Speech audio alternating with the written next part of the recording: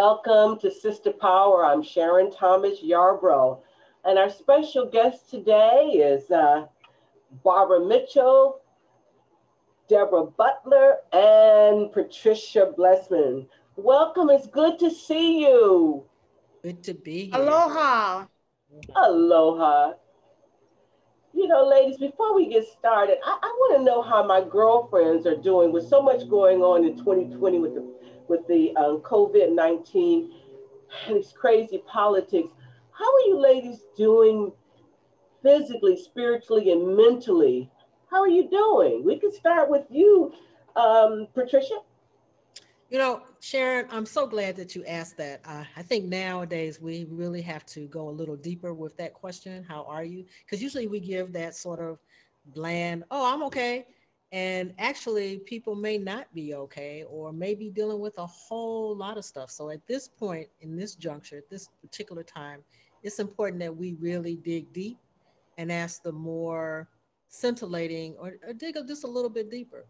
2020 has been a rough year, and not only just because in particular my family, we not only had to deal with the pandemic, we lost our oldest son on Mother's Day of all things.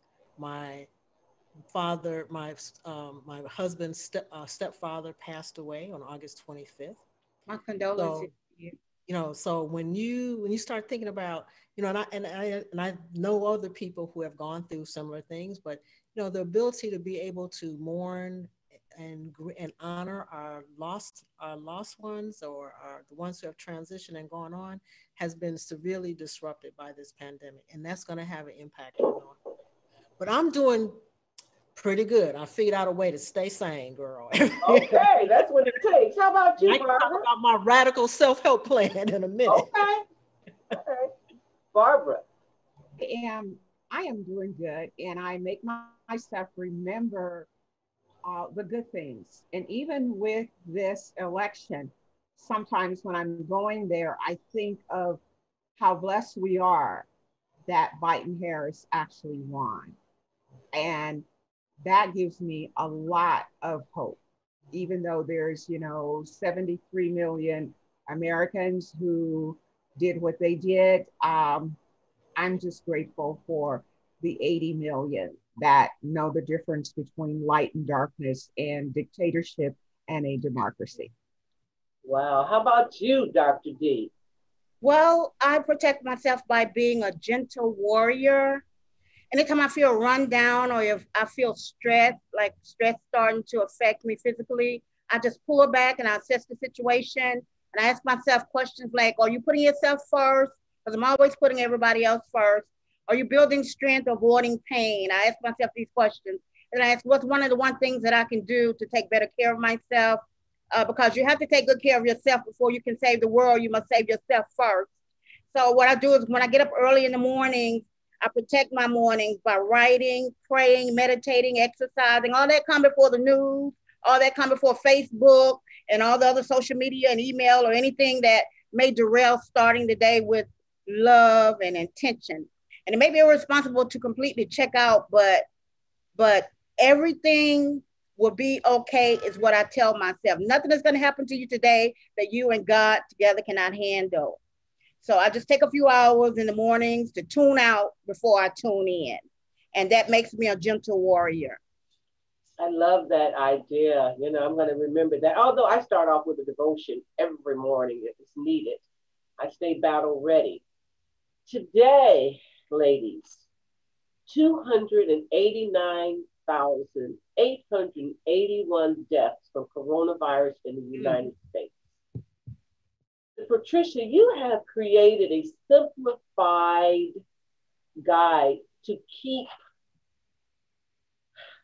you and loved ones safe, protected, and prepared. Tell us about navigating a new world.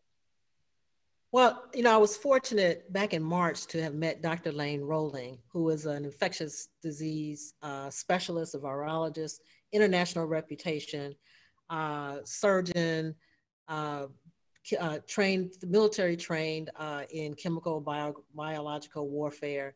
And I've actually been working with him around understanding infectious disease, understanding its impact on people. There are very few people that really have an understanding of also how pandemics and endemics impact people psychologically. So this is just as much a psychological crisis as it is a medical one. So we decided to team up and write a book and that would basically help people kind of wrap their head around what is coming, what is here, and what our future looks like in terms of being able to live with COVID embedded as a pathogen that's going to be a part of this biome for the rest of our lives. Wow. So, and we want to make it simple. In all the talks and discussions that we've had, we realized that we would never get through all the information that we need to cover in this book. So, on a television show. So we've covered talks like various avenues. We want to make the science accessible to the average person. Well, we cover things in our book like how any virus is spread, personal preparedness, how to prep your home, a radical self-care plan, mental health, and then finally seeking care should you become infected. Now, we cover those topics. It's an easy to read guide. It's short, but it's jam-packed with information. The Spanish edition, Navegando por un Nuevo Mundo, comes out this coming Monday. So we're really excited about that. But the whole purpose of this book was to be able to give the common everyday person an opportunity to really put their head around all the things that they need to do in order to be able to successfully live, not just live and survive, but also to thrive in this new environment. What can I say? It sounds like a must read to me. That's what it sounds like. Yeah, absolutely. I did get a copy of your book, Patricia, and you are right. It is a lot to wrap your mind around, but it is very helpful because there's just things that you might not think of that would be of value, and they are. So I recommend the book. Thank you. There's a testimonial here. But there were so many. We talked with people, in the talk shows that we've done, the radio shows that we've done. We realized that people had a lot of questions about a lot of different areas of care, and any one of those topics could be a full show in and of itself. But I thought, we want to give people a sort of an overview again, so that they could, okay, I can get my head around this. I know what to do. I have a sense of what I need to do in order to be able to maintain myself and thrive while we go through this process. Because we know the next 2 years is going to be, we've got like 6 months into what is going to be a heavy duty 2-year process. And it may be even longer, but we know this first 2 years are going to be challenging. Okay.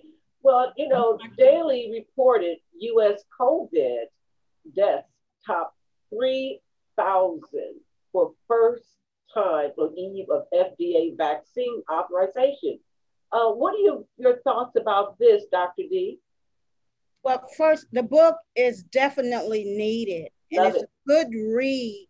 People need to realize that COVID-19 doesn't take holidays off. Right. Doesn't take Thanksgiving, Christmas, and New Year's and all the holidays off. And the best way to show you love someone is to keep them safe. It's easiest to let down our guard with good friends or family members who don't live with us because we know them and we trust them. But through no fault of theirs, they may have come in contact with someone who's COVID-19 positive. And if they have to travel to come to your house, there may be too many possible infection points to count. Cool. So looking and feeling fine are no measures of how infectious someone may be. You can't look at somebody and tell if they have it or not. And the CDC says that up to 60% of COVID is transmission comes from people who are asymptomatic or pre-symptomatic. Think how bad you would feel. I know how bad I would feel if one of your vulnerable family members got sick because of you. I would feel horrible because I love my family. And the best way to show you love someone is to keep them safe. and protect All right. Well, and Barbara, prepared. and be prepared. I love it. Well, Barbara, you have a copy of Navigating a New World. What else was your takeaway? Um, I have to think about it for a minute or two. So keep going. Okay, we'll keep going. No problem. Well, Dr. Fossey wants people to know that one of the lead scientists who developed the COVID-19 vaccine is a Black woman, Dr. Kizzy Corbett, which is just, the vaccine is just something that everyone is waiting for. So I want to ask you, ladies, what do you think about the vaccine? Are you willing to take the vaccine, Barbara? I would not be one of the first ones to take the vaccine, but in the past, I've not been a vaccine person. And I told someone that when I was a kid, up until about 12, I think I had everything under the sun. And I wondered if my body developed an immunity because I've never taken even the flu vaccine, and I don't get, I'm hitting on wood, and I don't get the flu, I don't get colds. So I probably would take this one after a while, though, just because this is something new and something very different from anything else. I would take it after it's kind of been tested and they know the side effects. I would take it. Yeah, well, Patricia, you emailed me and said there are questions you should ask about the vaccine. Could you go over a few of those with us? I know which one. We need to find out if it should be Pfizer or should it be Johnson and Johnson. Well, first of all, we want to start with the fact that, when they talk about emergency authorization, basically what that means is that they haven't really finished vetting the vaccines. And so what they're saying is that they want to release it early because they think that it might work and to save lives, but it's not really fully vetted. So the first people that are taking this vaccine are really part of a field test to see how effective it really is. There are three vaccines that are out there right now: Pfizer, Moderna, and Johnson & Johnson, 4, and AstraZeneca. I think what's going to be important is that you know which one, if you're going to take one now, you need to know which one it is. Each one, they're not all the same. Pfizer and Moderna have not really they're not one of the biotech giants. Johnson & Johnson is. AstraZeneca did not have as high of an efficacy rating. So you should know something about the reputation of each company. You should also be very aware of your own health profile. Do you have, and you need to ask of each of these, whichever company you're going with, do they have data supporting that their vaccine is effective and safe for you? For example, if you have lupus or you have some other kind of immunocompromised chronic disease, will that vaccine make it worse? Will it be effective for you? Did they have people who had lupus in their vaccine trials, and how did they do in their vaccine trials? Okay. Well, that's good information. I noticed, Barbara, you wanted to chime in, and I want everyone to see Dr. Kizzy Corbett's picture so we can know who she is, and they'll bring that up. But you wanted to chime in very quickly on the vaccine before we move forward. Yes, I did. I just wanted to agree in that each person really needs to know their body. And I think if one has always taken vaccines, they've always taken the flu vaccines, they should continue to do that. And after they take the vaccine, simple remedies that you have done in the past, wear your mask. I'm a user of Vicks, mouthwash, those things, anything that can't do any harm. Right. I think you have to continue to practice. And they've even said that exercising, walking. But of course, they did say, you know, you should keep your mask on when you're outside now. I saw something that said that, where people thought that if they were out in the air, they could walk and they didn't need it. But I did read something today that said you should have it on at all times. Well, that's not going to hurt you. So why not do that? And that's where I am, is know your body.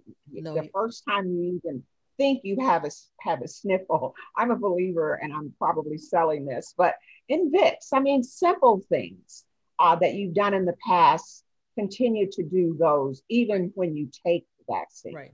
And I'm totally in agreement with that, Barbara, because I think that sometimes we wait for a pill or something that's going to fix the problem, as opposed to really just taking care of our health and remembering to do the things, to exercise. Like I get up every morning at 6 o'clock and I gather with other friends and we walk every day for 3 hours, okay, 3 miles. But but that is a part of our health routine, so that, we have the, our vitamins that I make sure that everybody in our family takes, the supplements, particularly, especially vitamin D, and also to make sure that we get exercise and sunshine every day. And the other piece is making sure that we socially connect with friends and family every day on some level, whether it's by Zoom or with my friends, I get to see them in person every day.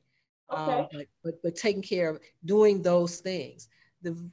With the paradox about vaccines is that, they work better on healthier people. So, All right, well, let's move on. Well, before you move on, I would like to say something about vaccine. I'm not a vaccine person. Some vaccines are already breaking records, and getting FDA approval will be an unprecedented achievement. But before you go back to your old way of being because of the vaccine, the health experts, they warn that a vaccine isn't the end all and be all solution to combating the virus, and that wearing masks may be in style for a whole lot longer than what we expect. So I'm not a vaccine person. I don't even take doctors or prescription drugs, but I'm an herbalist. But I would say, as know your body. Okay. Be in tune with your body. Right. I love that. Well, Georgia's on my mind, and we need to win the Senate. The Georgia runoffs will decide who controls the Senate. What should we know, Barbara or Dr. D? Barbara, what should we know about this? You're in Atlanta right now, and Democrat Jon Ossoff and Reverend Warnock are running at this particular time. Well, one of the things that I do know is that many of us who voted early before are waiting to do that again. And that starts on the 14th. And many of us also have mail-in ballots just in case. But in the prior election, the voters we were all just kind of quiet. And it was just like, we're going to go to the polls. And I believe that is what is going on now. And the effort from the volunteers, and money is coming in from all around the country. And I'm going to say this, but I do believe that there are some things that the Republicans are doing that is working against them. Like, for example, the group that's saying, telling the Republicans not to vote. Well, that's not smart, but a lot of people are thinking things just because they hear them, they believe them. That's how we got a lot of the conspiracy things. So I'm believing a lot of these things I'm praying literally that they are working in our favor. And because I'm just kind of hearing, well, maybe the president is working against us.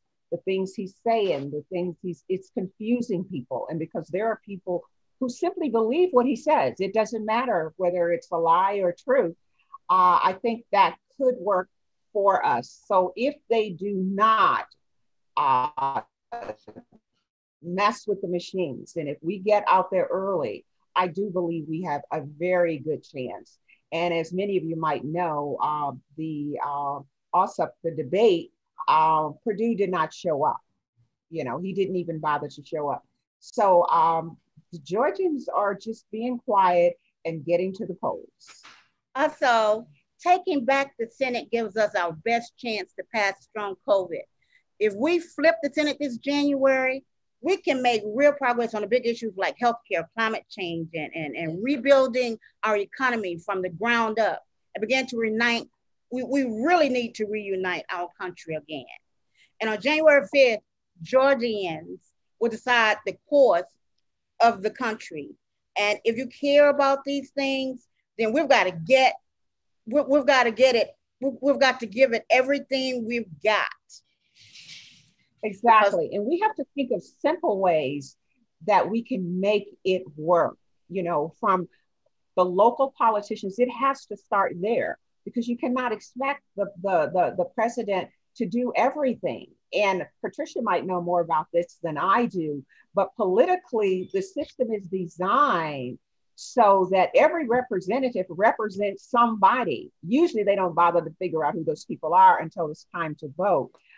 And that's been on the books. My mom used to talk about how even if you had a legal problem, you could go to your precinct captain and you could get information. All of that's non-existent now. Mm-hmm. Some of those things need to come back. And if we don't bring that back and work with people, we may not be so lucky the next time around. Mm-hmm. Fortunately, wow. I think we have two great candidates with Jon Ossoff and Raphael Warnock. I feel like they will look out for the Georgians rather than looking out for themselves.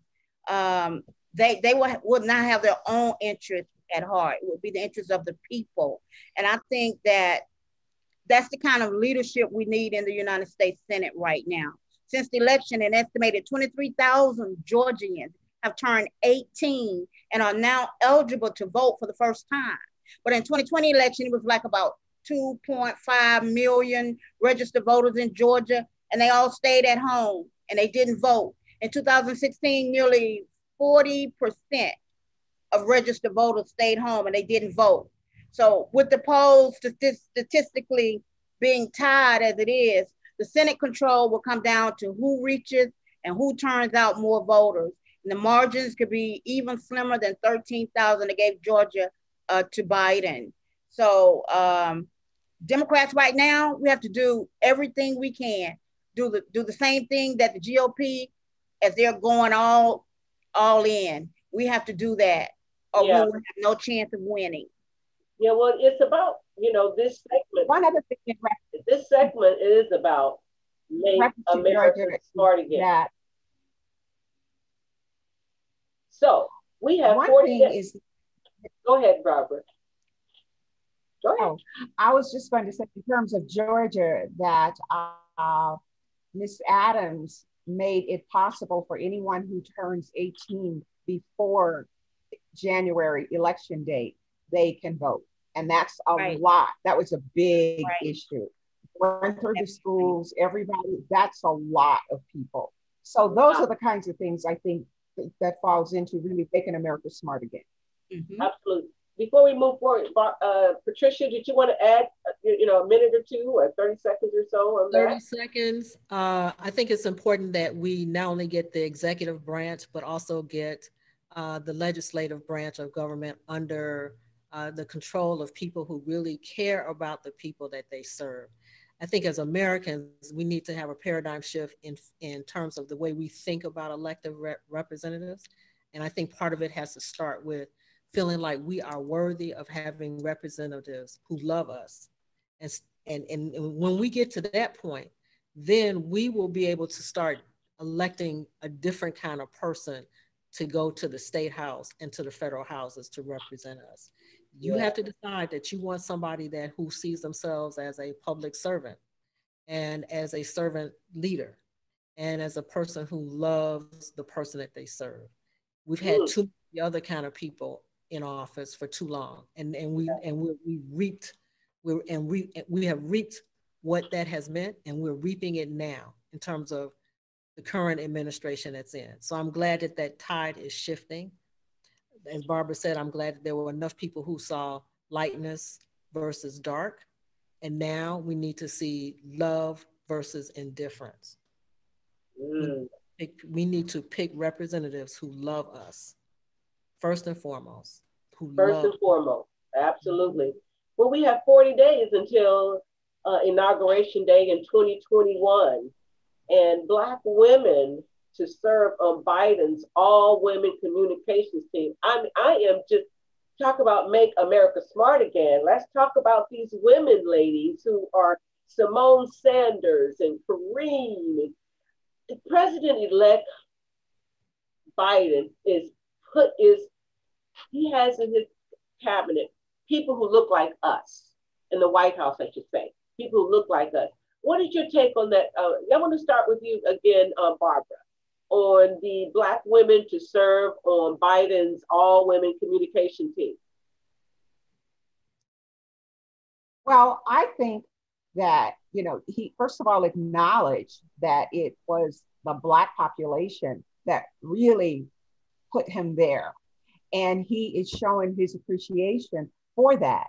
And just on another sidebar, I think that the student loans should definitely be paid off, because there was 19 million young people registered to vote. And that also helped to pull him over. And we really need them to just kind of clean up a lot of the mess that's gone on. So I think that would really endear them to him. And I'm just real pleased, because I think women, honestly, I have to say it, women are better administrators. Women are better at getting things done, because we have to multitask. That's what we do. And I think that within itself is making America smart again. Oh, like that. Debra, I just want to ask a question to you ladies, and we can come back to that. We were talking about, what's going on now with the present people in the White House. Why are we as a country willing to tolerate all the death and destruction while we sit and watch? And it's just sad. I think initially when COVID first broke out, the death and destruction, they really painted it as, and it was true that a lot of African Americans, people of color, Native Americans were the primary victims of this. And I think that there's a hole in the soul of America where they were kind of comfortable with that they were kind of okay with it. I'm just saying, okay, when the Native Americans asked for federal funds to help with COVID, this was back in April, I believe April and May. Instead of sending them funds or health care or doctors or medicines, they sent them body bags. I was appalled. So if you have a country that's kind of okay with that, not knowing, and they weren't attending to the fact that eventually, the most vulnerable are the first to go. But after that, COVID doesn't care what race you are, how much money you make, and it was eventually going to hit everyone. Now I think that they're seeing that now. But I think that they got way too comfortable with it just being, it's just happening to people of color. We're okay. We don't want a mask. We don't want, whatever. Yeah. Well, ladies, we're going to have to continue this conversation. We have to continue this again and do episode 4. And this has been wonderful. Thank you, Queen. Thank you so much. I'm Sharon Thomas Yarbrough. Thank you for sharing your time with us. Please wear your face masks and social distance. Happy Kwanzaa. Merry Christmas. Take care of yourself and each other. Aloha.